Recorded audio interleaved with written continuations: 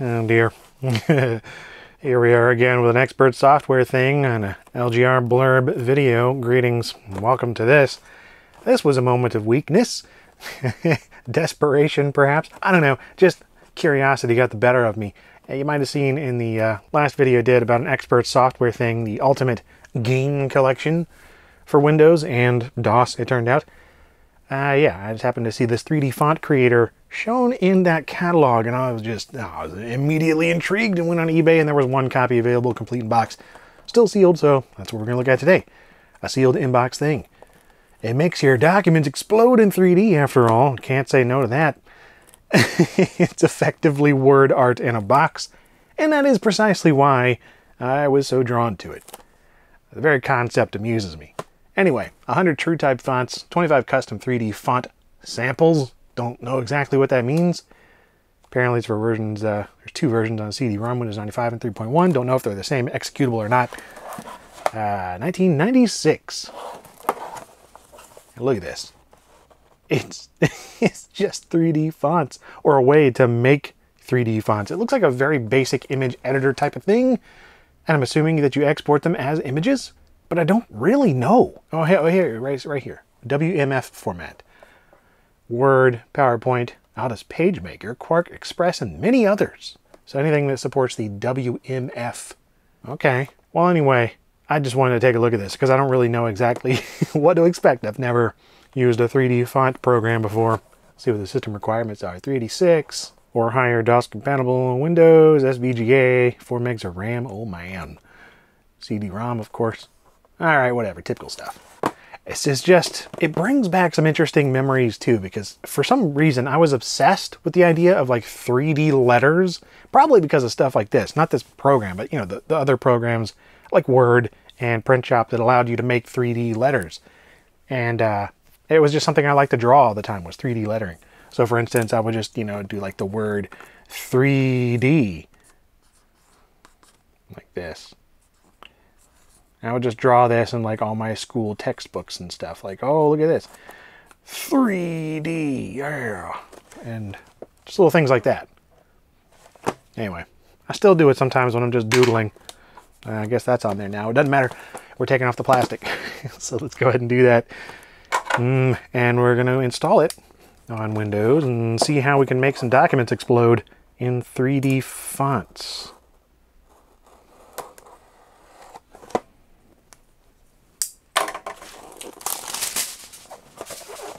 A little sun faded, but hey, I'll accept it. I'm not going to cut myself on this one either. All right. There's even less in this one than the last one. So we literally just have the PC Novice magazine thing, registration card, no catalog.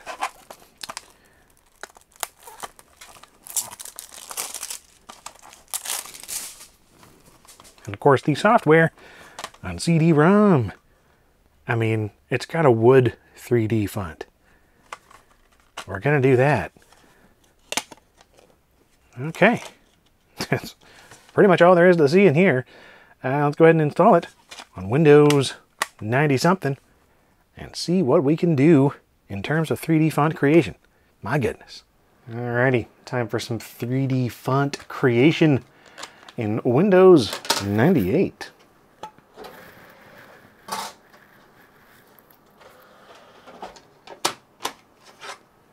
We will see if there is indeed two separate versions, one for 95 and 3.1. I have my doubts.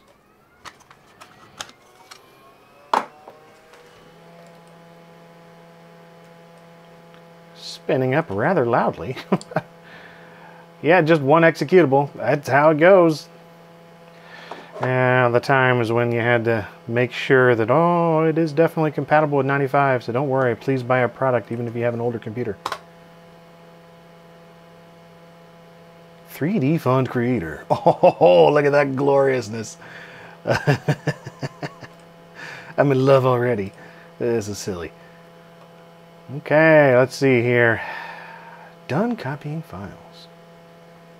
Man, I hope that this runs without the CD because that is loud. Ads. Okay, we got an on-disc catalog. Of course. This is on most of the expert releases from this time. Whoa! How dramatic. Online catalog. Don't you love when any kind of manual or documentation or catalog on a CD or a disc was called online? Look at all these things. Aussie screensaver. Oh dear. Yeah, I do like this program a lot better than the just the straight up PDF. You know, they put some effort into it. Fonts, just fonts in a box. It's not any particular type, it's just fonts, you know. Fun clips, greeting card, you know, it's all the things. It's all the things that Expert did. They did a lot. Bingo card, game classics, casino chess, favorite games? Yeah, okay. Not as many games as I was hoping for in there. It's just one page. Backroad Racers is a game, kind of. 3D graphics, video, animation, and sounds. I've been meaning to cover this for a long time. It actually comes with a Revell model kit for a car. At least one of the versions does. Anyway, I'm going to take the CD out of there. It is so loud. I hope it runs without it. Did it even install? I don't think it put a shortcut. What the heck? Guess we'll install it again. I guess because I canceled out of the registration activation thingy.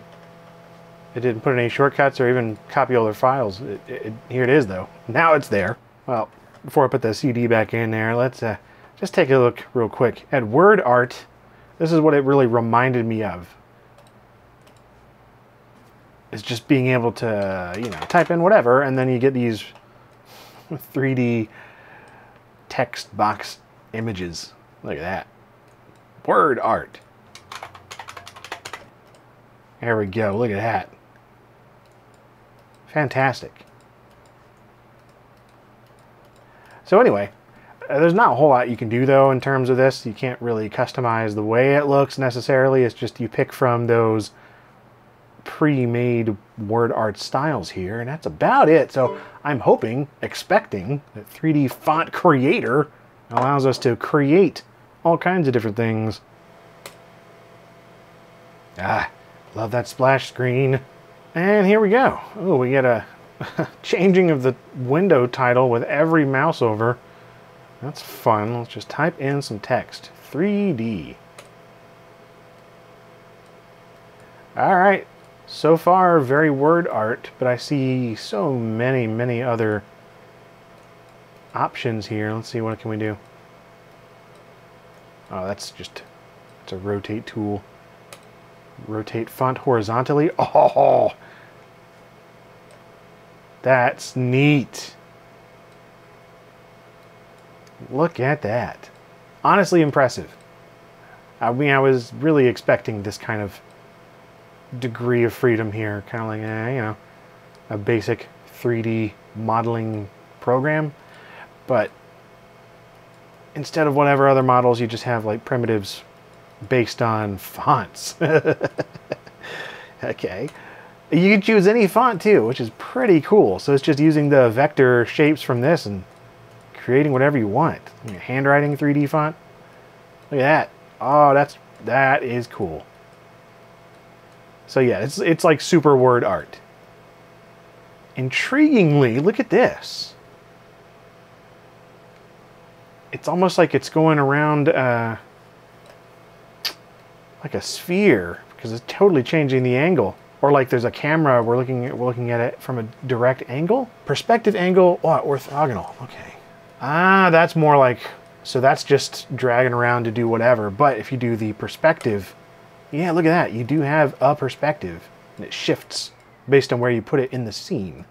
Fascinating. I wonder if there's a way to change perspective. There has to be. Now we got depth. Oh, look at this. Yes! Dude. I honestly would have loved this back in the day. Like I said before, I was oddly obsessed with 3D text and any kind of 3D modeling or imagery. This would have been pretty neat. Ooh, look at that, look at that, look at that. It also broke, but that's okay. There's no rear, or was there ever a rear side? Guess not. All kinds of things though. Got grid spacing, light effects. So basic light direction. Wow, not too much to choose from there. Let's put a bottom light there and make it a little brighter. Yeah, that looks awful. Undo that. Can't. Why not? There's the grid. Okay. So if we were to, yeah, that's much more natural to my eye anyway. 2D. No. 3D. There we go. Got a grid. Much better. So we can do wireframe as well. That's awesome. This is pretty darn cool, man. More so than I was expecting. Got grayscale, we got color, we got textures. See if we can change these textures. No, it's got to load them from the CD. Oh, we got ants. Oh no. It's just throwing them on the front. Oh. These are terrible textures. Why did they put these in here? These are not suitable for anything. Oh. That's really bad. Oh. Can I select all? Okay. There we go. Well, why can't I, like, I want to change the textures of the sides too. Can add a bevel. Okay. What? Oh, well, kind of. It's more like a stroke right on the outside of the text. I'm not sure I'd call that a bevel. Maybe it's beveled and I just can't tell. Yeah, no, it's beveled. All right. Change it to, oh, that's even worse. Oh, nope. How's about, yeah, let's see what it does with like wingdings. Wow, it actually handles it half decently. Awful textures. Let's put some other texture on there. Man, these textures are so bad. Well, I got wood grain. There's got to be a way to change the sides of it, because otherwise that's awful. Okay. Oh, wow, look at that. It doesn't even tile. That's just garbage. Expert software, I expected better. So yeah, here we go. This will affect the sides of it, and this is the background.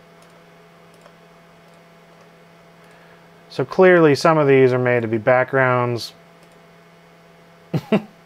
and some are made to be actual tiling textures, although again, not very well. There's very clear seams going on there. Let's see, how do we zoom in? Yeah, look at those seams. It's just lazy. I mean, it's hard to do with a bunch of peanuts, but come on now. Candy corn, got seams. That one's not bad, actually. Cheerios. I'm curious if it came with any pre-made ones. Yeah, it's got samples. All right. Look at all these. I like how cake is spelled with a Q. Oh, quake. I just forgot the U. Sure. Cake. An earth cake is happening. It's all a facade. What is this? The army ants want you. We got this ant texture. We're gonna use it, dang it. Oh, been there, done that. Let's renew. Boom. That one's pretty cool. Somebody put some time into that one. These have got to be wingdings, right? It doesn't say. It's like I can't edit these pre-made ones for some reason. Cats. Oh my goodness. Seriously, who came up with these? They probably just had like one, every single person in the studio just create one thing. If anybody somehow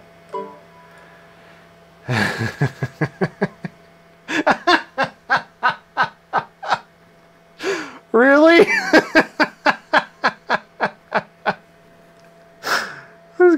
way. If anybody somehow worked on this and is somehow coming across this video, let me know what it was like creating these things. But I think that this piece right here gave me an idea of what it was like to create these pre-made sample designs. F you indeed. Welcome to the future. Man, I do like that just overall aesthetic. Hungry. Oh, they used all the food textures. Nah. There are a fair number of textures in here. I wonder if these are just bitmaps. These are XTI and XTX and XSW files. Okay. I don't know what makes those. So yeah, if we were to export these, it goes into that WMF file format, which can be used on Microsoft Word, PowerPoint, Outlook PageMaker, Quark Express, and many others. So let's export this hungry one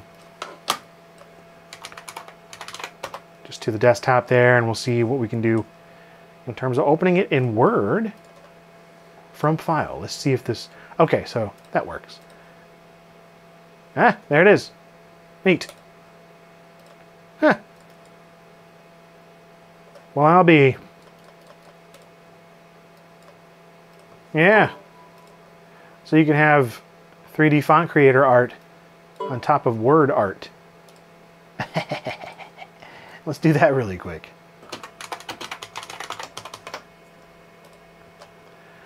So I'm going to go with wood green all the way through. Of course, can we do...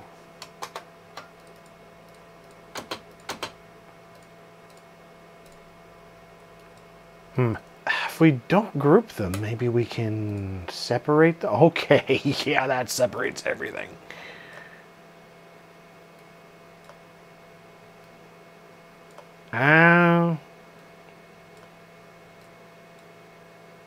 Right.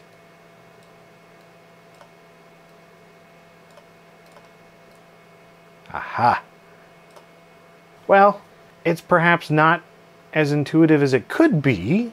There are some slightly better tools for doing things like this than, say, Print Shop Deluxe, but this is still, you know, it's better than I thought, to be honest.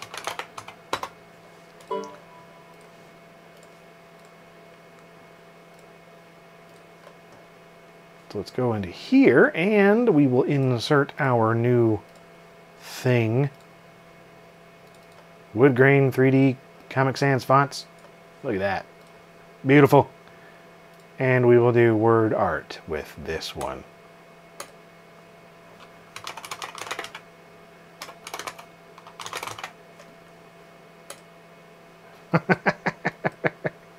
Uh, 3D font art with WordArt on top. 3D font creator. It is fantastic nonsense. And I think I'm going to leave it there. You know what?